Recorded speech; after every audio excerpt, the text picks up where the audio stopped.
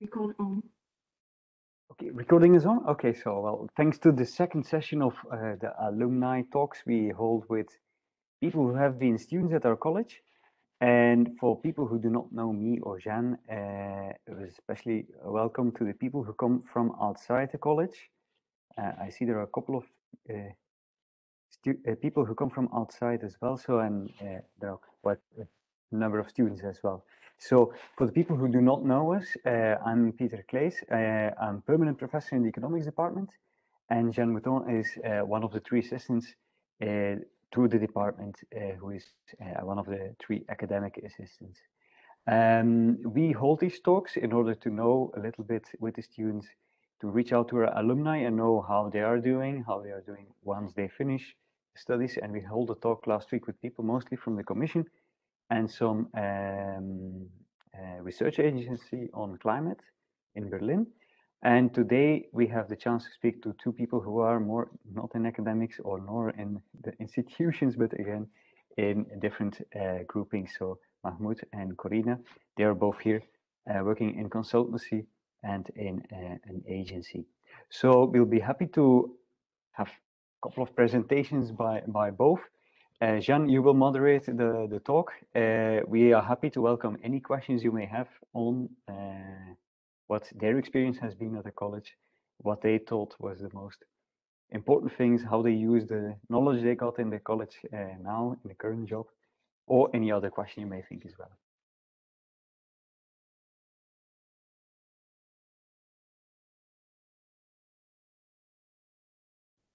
Oh, sorry. Well, start again. Welcome to both of you, and it would be great if you could, both Eduardo and Corina, tell us about your background, present yourself, present your career path, and then I think we can leave the floor to students. As even before the recording, we had one students already starting to ask questions to Eduardo, so I'm sure they will have many questions for you. If maybe Corina, you want to go first, I'm happy to hear about your experience. Sure. So hi everyone, and thank you for having me. I really hope I can help or guide you a little bit, and that will be useful for you. So I'm Corina. I was an EAB student during the marine promotion, so 2019, I believe. So a little bit about myself. So yes, I'm currently at Deloitte as a consultant. I've been in consulting for a while. After the college, I immediately joined consulting here in Luxembourg. Although I switched firms, and I don't know how much in detail I should go right now. So please, I don't know, let me know if I should detail it more or not. But as a bit of background for myself, so I'm initially a business school student. I did a bachelor in business administration in France and master's in e-commerce in Canada. And after that, I worked for a year at Deloitte Luxembourg before coming to the college. And yes, as I said, after the college, I went back to consulting in Luxembourg in the financial industry. Thank you. We'll keep the question for later. And Eduardo, on a completely different aspect, so we have Corina, who's coming from as an analyst from Deloitte, and Eduardo writing a PhD thesis. We published one of his research papers, a research paper of the economics department. So the floor is yours. Thank you very much. I have some slides on my presentation, but I don't know if, because I think I cannot share it. So if you have to unlock me, yeah, now I can. Just give me a sec.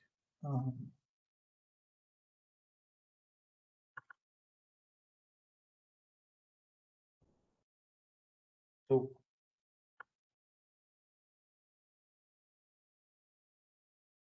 like now you can see the slides. No, I can.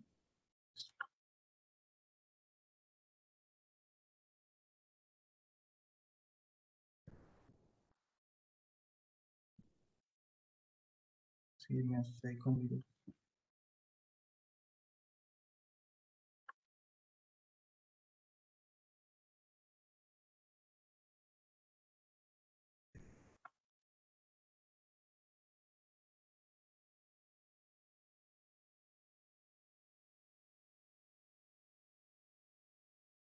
Well, I don't know what's like. I'm not really. What? Can you see the slides? No.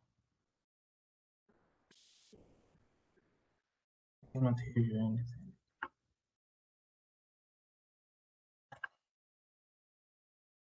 Yeah, because I lost the signal. Can you hear me now? I can go without. Yeah, now we can go. Yeah, I will go without the slides. I can send to you, Jan, maybe because they have some links that can be of the interest of the student. So I'm Eduardo. I'm from the HANA promotions. I did the ECO track. So one of these, we were just 4 people in my promotion doing law and economics. And right after the college, I started a PhD position in Utrecht University in the Netherlands. And currently I'm visiting the Bocconi University in Milan, in Italy. So here I am now in Italy. And also I'm a fellow, a Marie Curie fellow, because I'm part of a project funded by the European Commission in the Horizon 2020 framework. So yeah, I would like to share my experience related to a PhD, because at my time in the college, I really wanted to do a PhD after the college, and I was sure about that. Maybe for you this is an option, or maybe you didn't think about it. But I mean, the first thing I would like to say is just if you are thinking about PhD, don't think that it's just for academia. So don't say, okay, if I'm good doing a PhD, I will stay in the university for my whole life and I'll be there. No, I have a lot of colleagues now working on international institutions. OECD, World Bank, International Monetary Fund, that they have a PhD and they require a PhD as a background to join these institutions. But also some agencies of the European Union, for example, the Research Center, the ECB has several positions open for PhD people. So maybe it's also a way to get into the European institutions. Also private firms, and maybe Corina, I don't know if has some colleagues that maybe has PhDs or they were involved in more academic training after a master. And also I would like to tell you a little bit more about these Marie Curie actions with our project funded by the European Commission. So maybe for you is of interest because, I mean, you are on new topics and these kind of positions are really policy related actions. So for example, in my case, I'm working on called smart specialization, which is the regional industrial innovation policy in the European Union. So actually you can see the topic you're working on is really related to policy decision-making process in Europe and trying to give evidence-based policy for policymakers. So I think it can be interesting for you also because they have several formats, and in my case, it's called an international training network. So we are in a polis and in a project called Polis. We are 7 European universities. We have LSE, Bocconi, Utrecht, also from Polytechnic of Valencia, Vienna, Pest in Hungary, and Stavanger in Norway. And we're 14 PhDs that started at the same time. So this is also very nice because I mean normally when you do a PhD it can be kind of lonely or individual job because you are just doing your research. But in this case, we are people working on the same topics but from different approaches. So we have people working, I don't know, from the role of universities in knowledge diffusion to migrants to globalization, but all related to industrial and innovation development in EU regions. So you see that the topics are, I mean, they have on all of, maybe all the DGs has like topic related. I don't know if you're interested in trade, in agriculture, you will also find position on that. There's a website that it was in my slides, but maybe you can ask Jan to have it. It's called EuroAccess, and they publish a lot of offers on PhDs funded by these kind of actions by the European Commission. Maybe you can have a look to it. Yeah, maybe I don't know some tips or things that I would like to have known before applying for a PhD when I was in the college, because at my time we didn't have the opportunity to like be in this kind of meetings. But something that I will tell you if you are considering to go for a PhD, maybe try to talk to everyone, like literally everyone, students, academic assistant, professors, because I mean, you are in a great institution now, so you have to take advantage of that. You have visiting professors coming from universities across Europe. So you have to talk with them, say, I don't know, maybe in your university, there will be a position that can be fit in my profile. If you heard something, you can send to me. I received several offers from universities related to professor in the college and my time there. So it's a network you have to take advantage. Also your colleagues, I mean, your colleagues in class, they might know about the former universities. You already, I think, know about this sorry for spamming message that you get in the email of the college. Maybe that's a way to find a PhD. That was in my case, actually. I received the offer in the college mail from alumni. So try to get these opportunities. Yeah, nothing. I will give to John my email and everything in case you want to contact me. But, happy now to answer all your questions and maybe help you in the future if you are trying to or considering to apply for a PhD or to, I don't know, receive feedback on applications, research proposal, or whatever. Yeah, thank you. Leaving the floor to students, I would have one or two questions for both of you. First, why did you choose the job you're working in? Why, Corina, are you working as an analyst in Deloitte? Why an analyst and why in Deloitte? And Eduardo, what was the trigger for you to start a PhD? Should I go first? Okay. So I'm a consultant because before joining the college, I was already in consulting and I liked it a lot. It's just I changed fields, but I liked the consulting challenges and the fact that you get to work on so many different projects and you get so many different types of projects. So you don't do the same thing, you change constantly, and that I really like the challenges and you learn a lot. And I think at the beginning of a career is it's a real asset. So now I'm a consultant in banking and I'm in the payments team, and I wrote my thesis at the college on payments and on the payments services directive. So I was really interested in the field, and I really wanted to learn more. And at the time, consulting seemed like a good opportunity to have experience, and I knew I would like it. And Deloitte, because it's the biggest consulting firm here in Luxembourg, so obviously it's the most interesting projects or most interesting clients are often here at Deloitte, so that's a good asset. I was in a smaller firm before, so I can also tell the difference. In Deloitte, you can do a lot more. You can work on a lot of internal initiatives and projects, and really have a good hands-on experience on the field you're interested in. So it's definitely a good firm to start as a junior, because you get to see a lot of different things and work on things that you don't necessarily want to work, but you still learn. So that was for me that was important for me. So this is why I also went back to Deloitte. Yes, in my case, like there were two reasons actually. The first one is because I love doing research.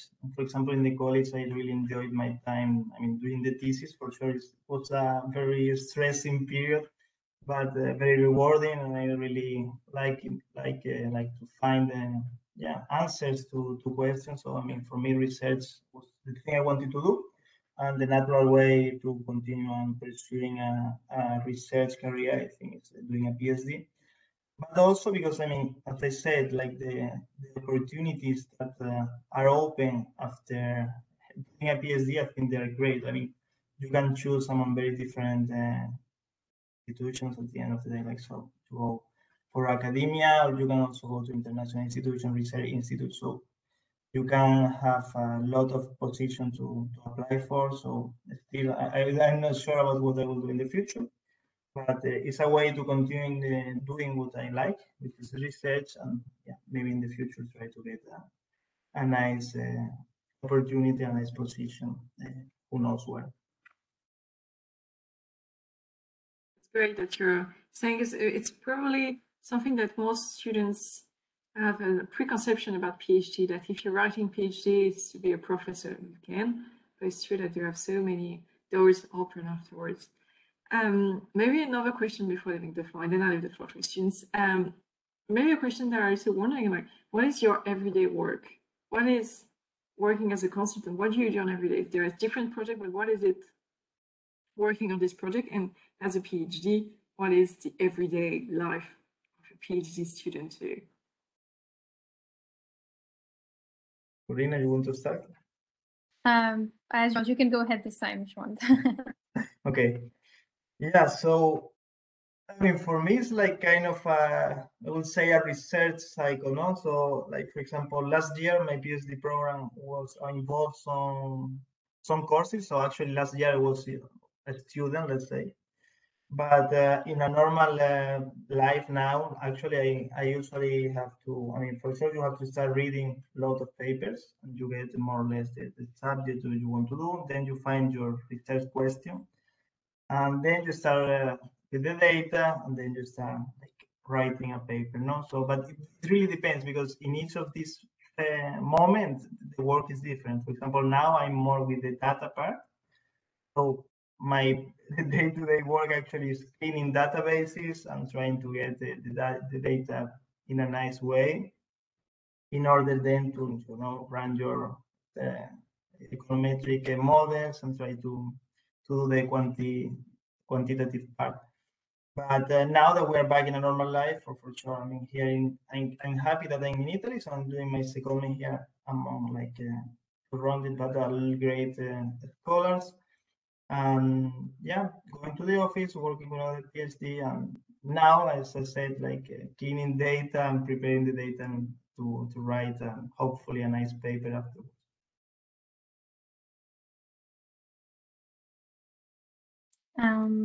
So for me, it really depends on the project I am on. So because the day-to-day life is completely different from one project to the other. But so basically, right now I was working on, for instance, on a project, reorganization of the audit department. So that wasn't really in banking, but as I said, you don't always work necessarily on what you want to do.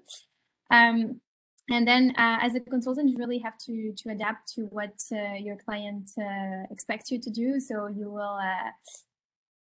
you'll do so many things. You'll prepare reports for steering committees. You will, for instance, I was drafting procedures. So that the big part of my day was organizing workshops with stakeholders to be able to define these processes and procedures. Then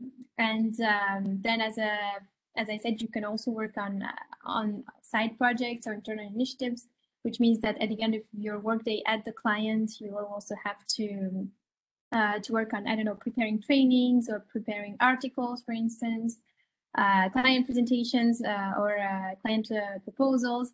So it's really diverse. I cannot really give a standard day because it changes a lot, but it really depends on your client. Also, if your client expects you to, for instance, to be on site or not. If not, then you can maybe also work on other side projects. If you have to go to the client, obviously, then you will be working on your project full time.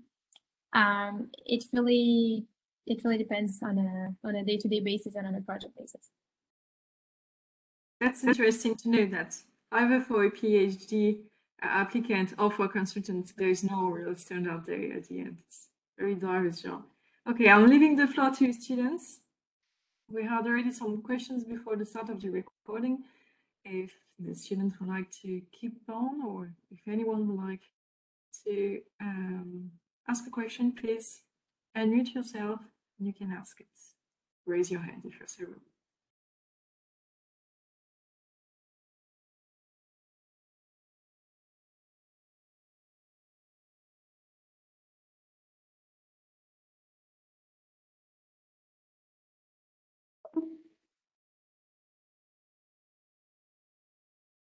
The floor is yours, Nohana. Thank you. So my question is to both of you. First of all, thanks a lot for the introduction. It was really nice to hear about backgrounds. So the question would be, if there was one thing you would do differently during your College of Europe year, during your master's, what would it be? Like one thing you would do differently.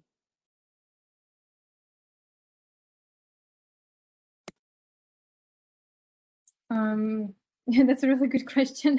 Yes, it is. I think from my side is that I was really stressed during that year. There was so much to do that I was just stressed all the time, and I feel like I just didn't enjoy my time as much. So maybe one thing that I would like to do differently, or I would have wanted to do differently, is to just you know, distress a bit and relax and enjoy it more. Because the year is so short and it passes by so quickly, and I think Eduardo here, you agree with me. It seems long at the beginning, but then it's super short, and you really have to enjoy it because it's a great experience. And for me, it was a big regret at the end, feeling that I was just too stressed by classes and thesis and exams and so on, that sometimes I kind of forgot about the rest. Yes, I mean, I agree with what Corina said. I mean, I have to say that it wasn't that much my case, but it's something that I saw, like the people around me, and it was especially about the grades. Like people were really crazy about grades. It was especially for the law department, maybe because you know they have this law firm that they have to take them, whatever. But also in the ECO department, I saw people like, yeah, because I need a great grade, and also my master thesis has to be wonderful. I mean, and something I saw after the college is like no one cares about your grades. So I mean, don't worry. I mean, you have passed the exams, do it correctly. But I mean, don't believe that just because having better grades, you will have a better position. You will see a lot of you will apply maybe for the Blue Book and these kind of institutions, and you will see like, I don't know, maybe people having worse grades than you will have the jobs and you won't. So maybe don't stress that much, like being trying to be perfect academically, and maybe just try to enjoy more your network and your friends and making connection in the college, that I think is much more important.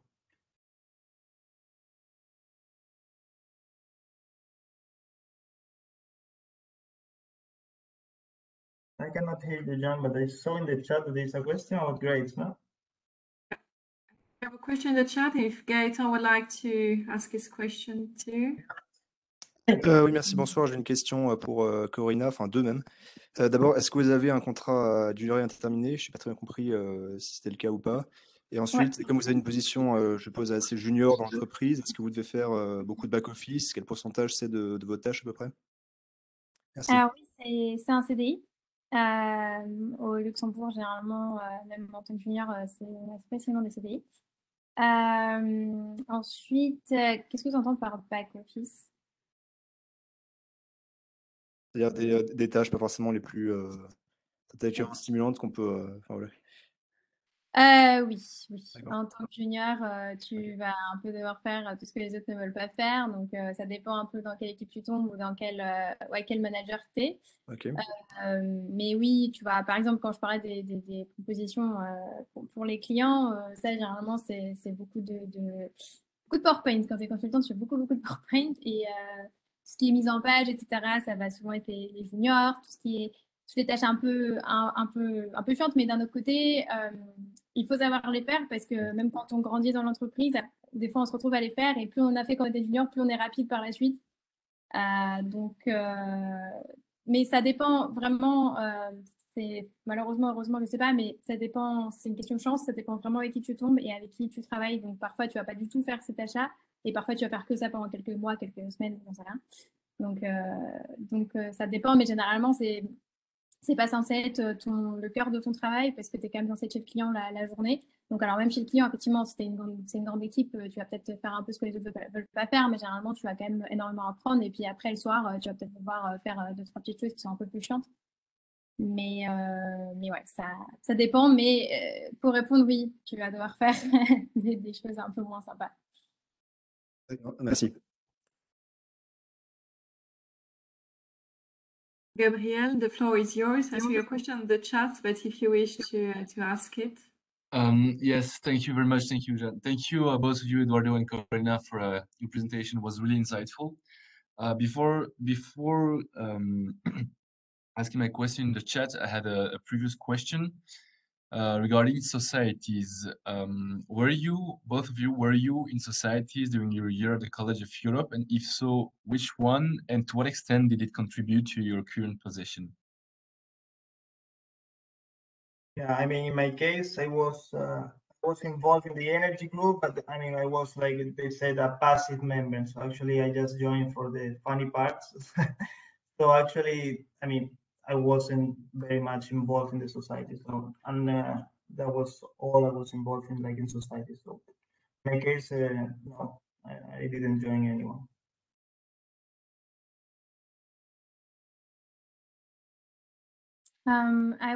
I was leading the business club, and I also I was also part of the French society and of the Moldovan society. So I don't know. I don't really think that in a lot my career afterwards, but I think it was really insightful. At least, especially I would say, the business club, because we organized a payments workshop. We organized a couple interesting subjects. And topics I was interested in, so that also helped me dig a bit into it. So I think it was a good opportunity for me to learn, but I wouldn't say that really influenced what came afterwards.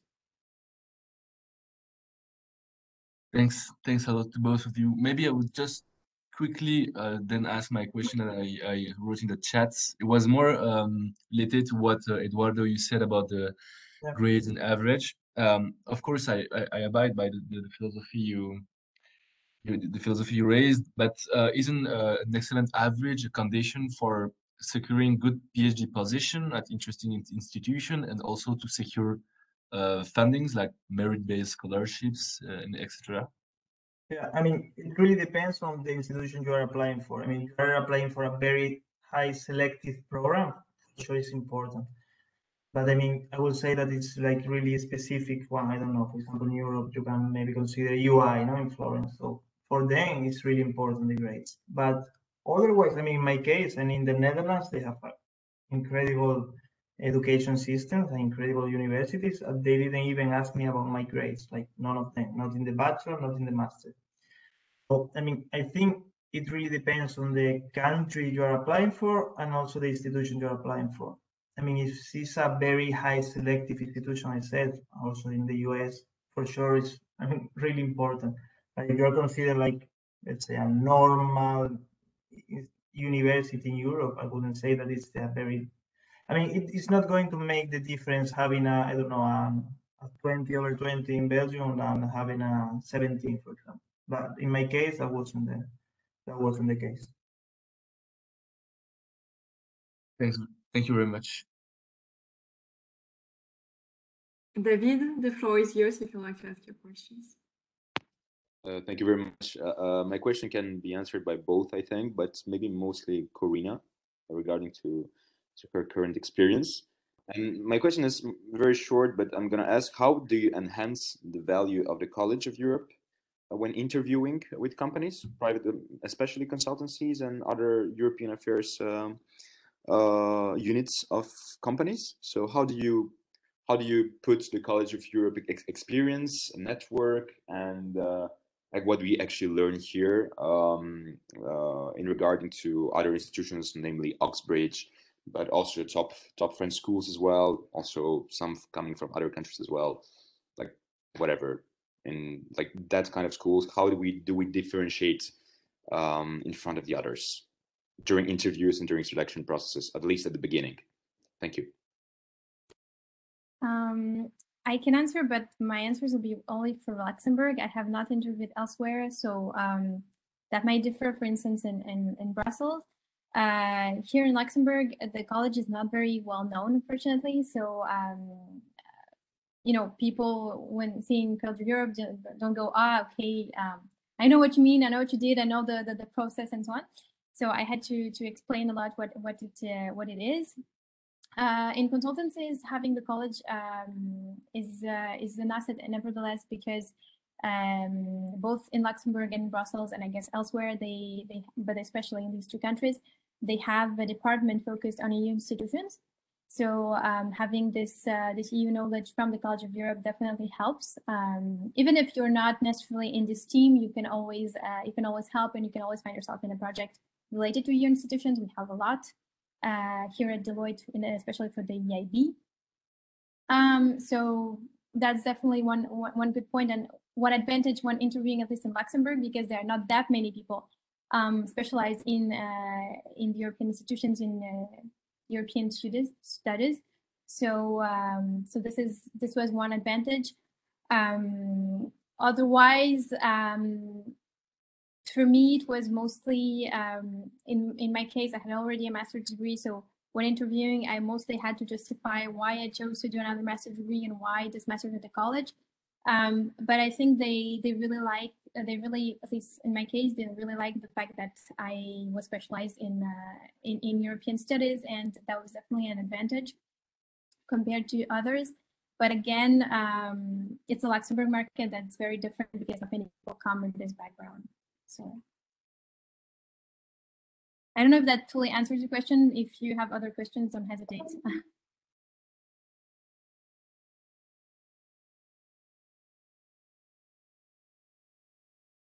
So that François raised his hand.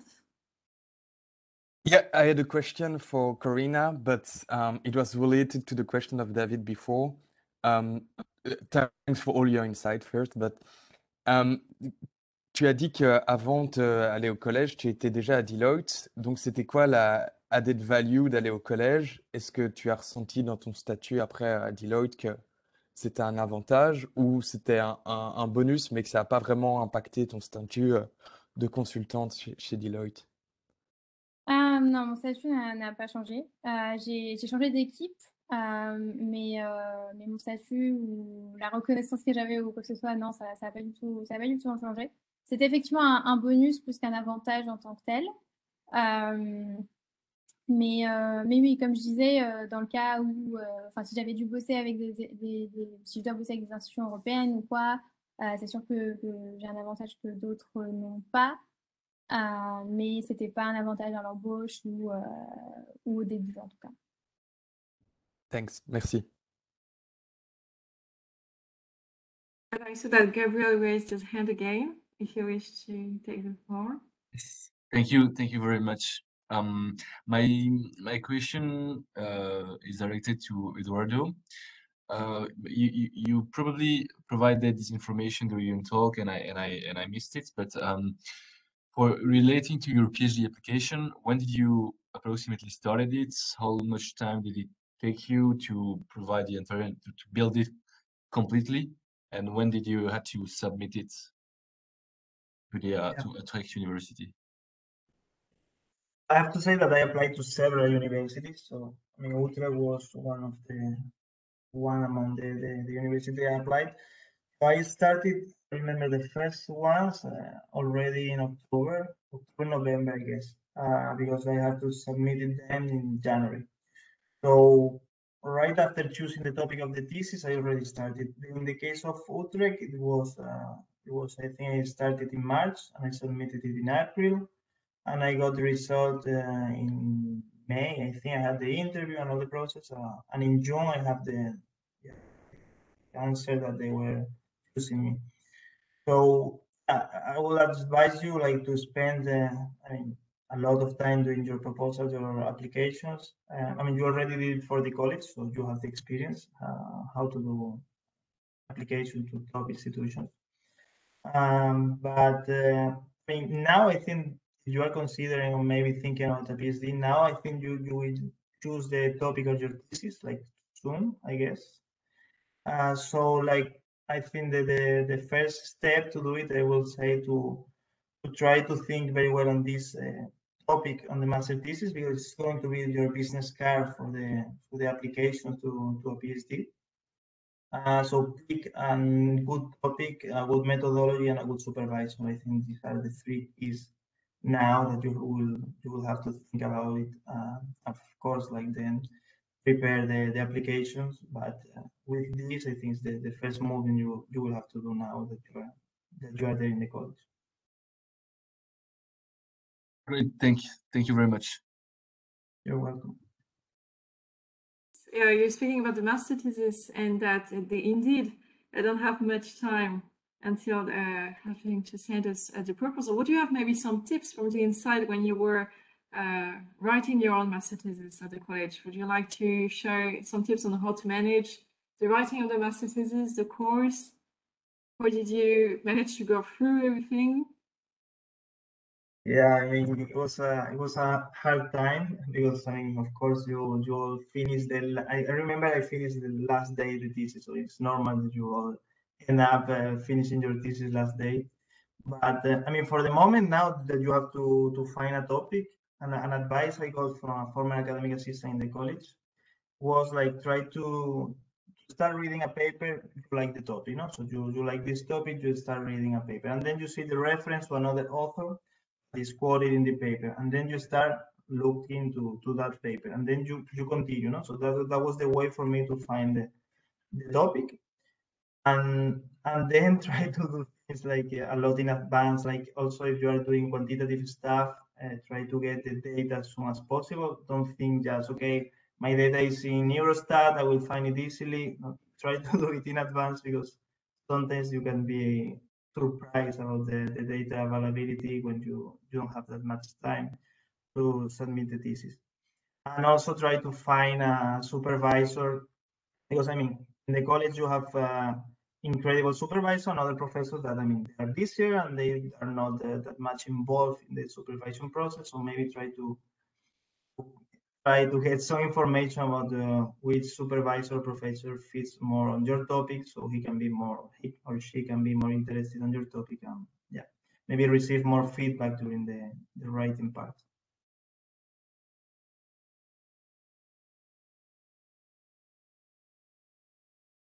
I don't know if I have much to add, but maybe my only advice would be to choose for you to choose a topic that you enjoy, because the process is going to be painful. Whatever you do, if you plan it, if you're organized, it's going to be painful anyways. But if you choose at least a topic that you're really interested in, it won't feel as bad, and at least you'll be interested in reading and in finding out more and in doing your research. So I think that's the most important thing. And then, yes, as Eduardo said, the supervisor, because you need to have somebody that really gives you the help you need and the assistance you need and the support and the structure. So so indeed, try to speak a bit to other to anciens, to other people from the past years, to see maybe what supervisor would be best for you. Also, of course, depending on your topic, but that's an important point, because I think a lot of people in my year were a bit lost because their supervisor was not answering.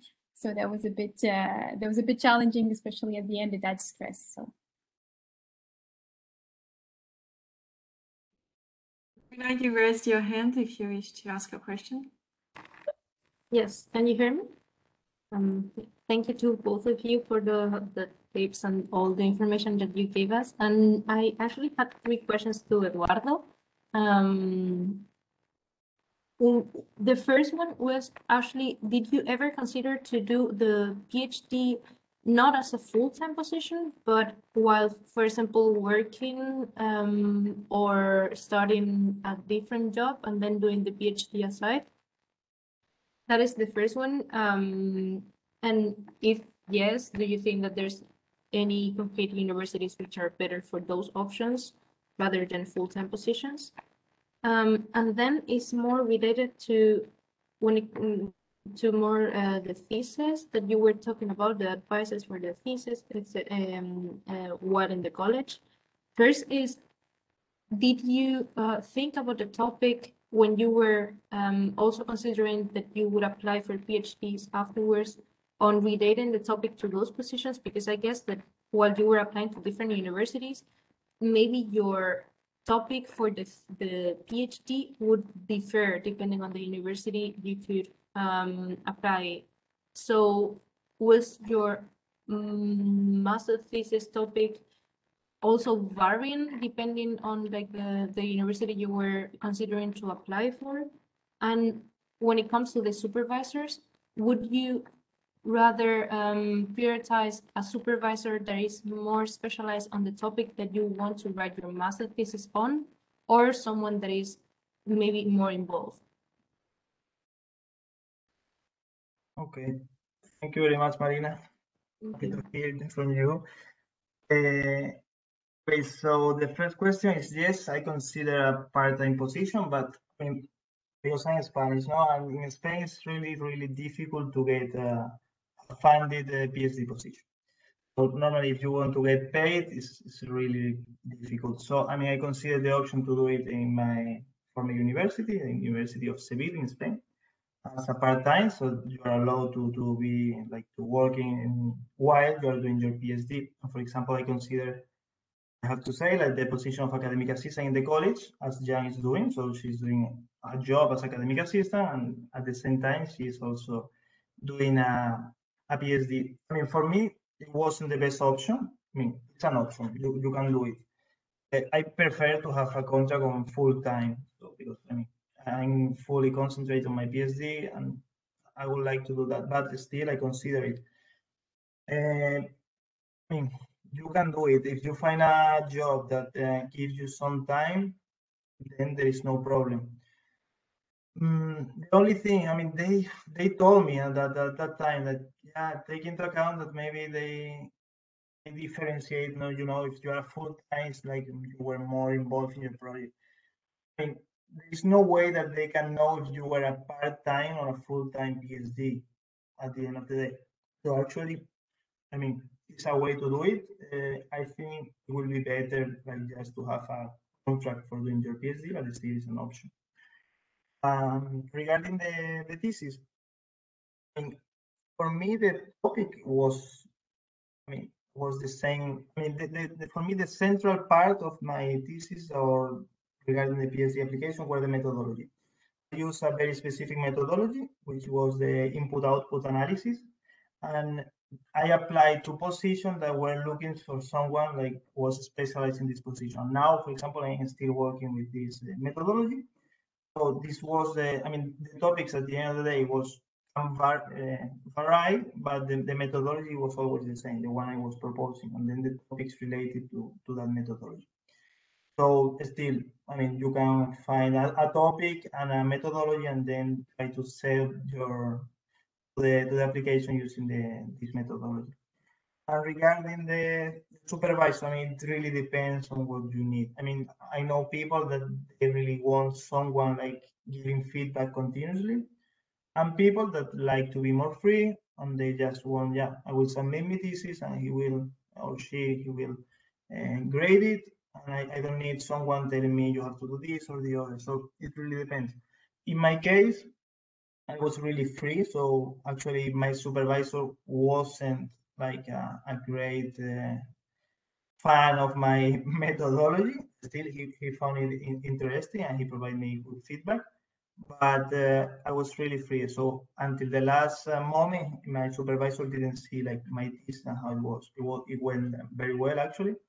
But it really depends on what you think is better for you. It happened the same with a PhD. I mean, you have supervisors that are continuously in touch with the PhD students, and you have others that are more like free and they have like, I don't know, a meeting twice per month or once per month. So it really depends on what you think is more important.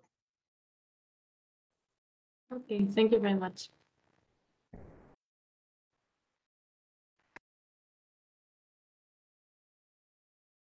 Since we're speaking about the PhD, I'm going to make a bit of advertising for the EG course of the second semester. I'm saying that for our students, I see that there is quite an interest for PhD. We will organize a compact seminar from EG. It's an optional course that you can take, and it will be also the tips, the experience from the inside, all the questions you can have, some activities too. So just to inform you, this will be presented to you in November, but I'm happy to see that you have many questions both on consultancy and PhD. And last word in PhD, if there are more students interested in having more questions, I know that last year we organized also some sessions, so really dedicated to that. So let us know after the session. Since I don't see more questions, I'm going to ask you maybe a last one to close this evening session. What did you learn from the college, and what was the best part for you in the experience in the college?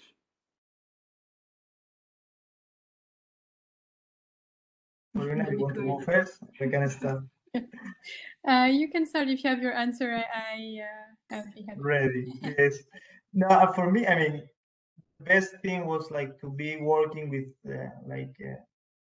people from different nationalities and from different backgrounds. I mean, in our group, I was in ELEA, so we were just 4, and we had like people coming more like political economy, more financial economy, and also people from engineering. So I mean, it was really, really cool to try to do, I mean, the research project we had in some courses, like work together, people from different countries and different backgrounds.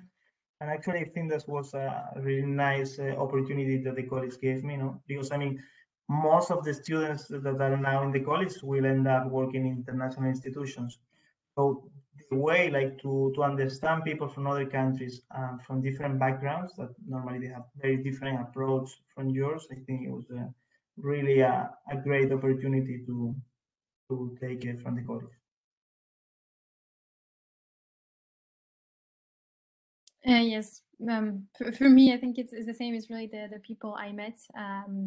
It's really an amazing year to meet so many different people from, as you said, as Eduardo said, from different backgrounds, different countries, different ways of thinking, and that's definitely the I would say the best part of it, because it's a condensed year where you meet so many people at once. That doesn't happen so often. So definitely the people, and then so, you know, talking to so many people, having different ideas, and you always have some interesting topics to talk about, and this challenging environment was really nice, and something I miss. So that's definitely the added value, that the fact that you're always with a lot of inspiring people. Well, these good words, and I will invite our permanent professor, Peter Kleisch, to close the session. So thank you very warmly for being here to us and for answering the questions. Okay, many thanks, Jen, and many thanks to the speakers for their insights. I was hearing a lot of things of PhD, so I wanted to say reply as well to many questions. So it's good we'll have a session later on. So if people are having any curiosities, they also can come after class if they have any doubts. Now, talking about class, just a practical announcement for tomorrow, because we will have the annual economic lecture, which Professor Wambach from the ZEW will be speaking. As the lecture is at 7, from 7 to 8 in auditorium A1, if I'm not mistaken. And so you are not just invited, but you're really urged to come. Professor De Moos told us actually that you will ask exam questions coming from that lecture, so that if that's can be a way to convince you as well to be present tomorrow. But it's definitely one of the better speakers. So I know it's again an evening session, but we will getting into darker days, so we'll be providing for you enough things to see. Okay, so many thanks for the session. Thanks to all of those who were also present. The next session will be in 2 weeks at the same hour, so again on a Tuesday at 8:30. And then we'll have 2 other speakers who come from other years and as well from different backgrounds. So I hope that it will be useful for you as well. Okay, so without further ado, let's close the session and see you for those who are in Bruges tomorrow, and for the speakers, just a virtual applause, and we will hopefully also see you in Bruges at some point when you will be around again. Thank you very much. Thank you. Thank you.